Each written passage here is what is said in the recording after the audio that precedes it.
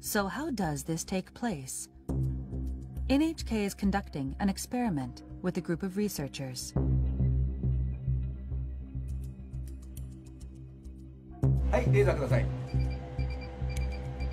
The team will track particles in the air using laser beams and a high-sensitivity camera. This technology allows us to detect droplets as small as 0.1 micrometers wide.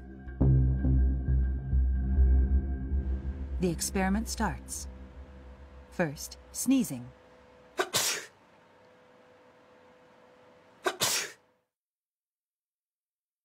We can see a large droplet about 1 millimeter in diameter. It quickly falls. But let's look through the high-sensitivity camera.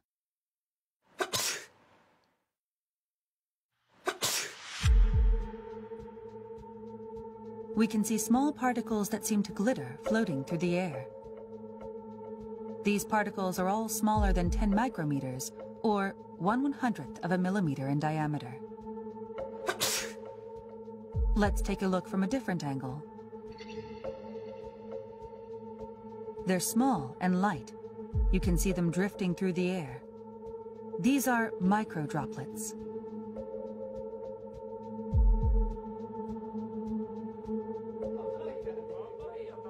We're learning that sneezing isn't the only source of these droplets.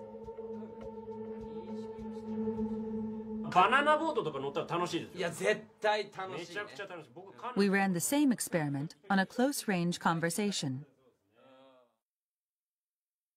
People generate a lot of microdroplets when they talk loudly.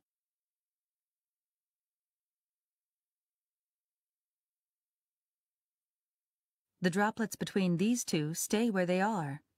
They don't drift away.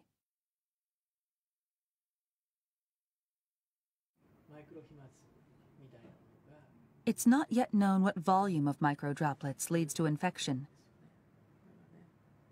But Tateda says we can't rule out the possibility that microdroplets have spread the virus to some extent.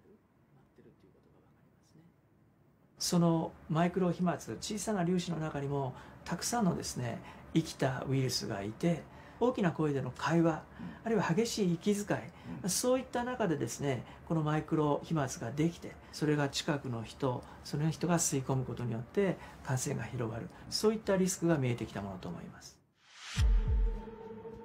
The risk of infection through microdroplets becomes even greater in a closed space with poor ventilation.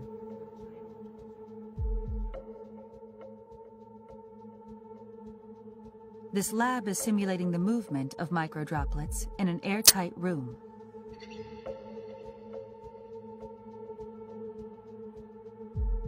About 10 people in an enclosed space the size of a classroom. A person coughs once and spreads about 100,000 droplets.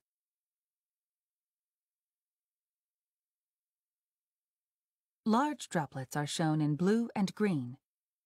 Most of these fall to the ground within 1 minute. But the microdroplets, shown in red, continue to drift.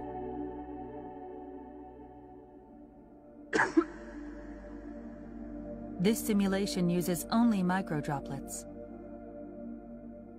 5 minutes later, 10 minutes later,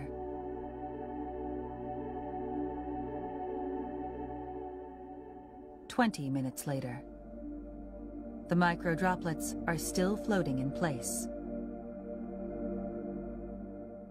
空気がよどんでいると、つまり空気の流れがないということで、マイクロ飛沫そのものは、落ちたり、違う場所に動くことができませんので、長時間その場所にとどまるっていうことになります。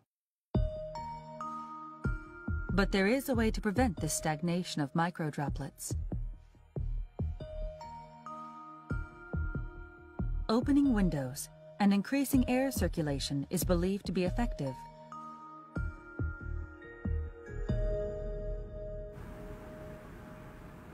When you open a window,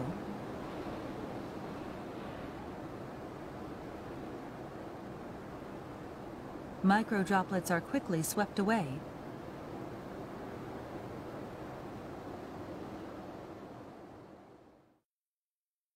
They're very small and light, so any airflow will get rid of them.